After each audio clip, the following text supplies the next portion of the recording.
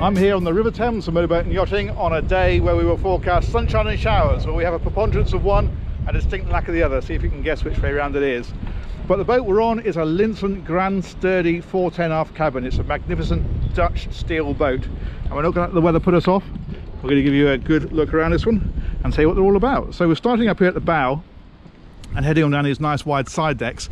Now this is classic Dutch aft cabin design. It's a boat aimed very much at inland cruising, so it's low air draft, big aft cabin and lots of space on board. So we'll head into the cockpit and I'll show you what it's all about.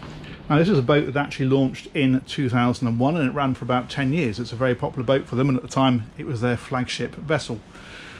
It's a strictly displacement boat, and although it is aimed very much inland cruising, you can take these boats offshore. They are proper offshore boats. So there's a choice of engines. You could either have a single engine from about 130 horsepower upwards right up to twin 200 horsepower. This one, as you can see here, has got the single in. So it's really up to where you're using the boat and your feeling of risk with a single engine boat offshore as to which you go for.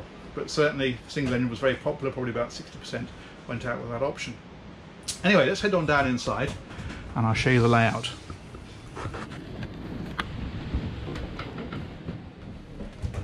Now Linssen made two versions of this. The original Mark 1 had a lower helm position, and then the Mark 2 that replaced it is the boat you see here, which has no lower helm, and that opens up a massive amount of space downstairs, and of course the upper helm is enclosed by the canopy, so it's not really needed. One thing you do find with Linssen is that the quality is extremely high, and you can see it here in the woodwork and the upholstery, and even things like the stainless steel. If you look at this, the way it comes down here is particularly nice. It's a classic Dutch aft cabin layout, so there is a big master cabin right at the back of the boat, full beam of course, and that has got a separate shower and a separate toilet, so that's particularly convenient. And then as we head forward through the boat, we'll go back through that saloon area, and ahead of that is a very nice little dinette. So it's a lovely snug little place to sit down, have a meal, have a bit of breakfast in the morning or whatever. And that is directly opposite the galley, so again very convenient, so straight across to it.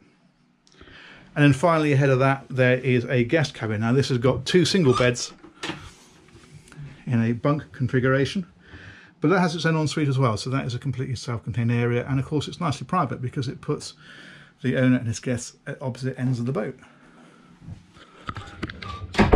So that's it really. That is the Linssen 410 Grand Sturdy. Really lovely boat.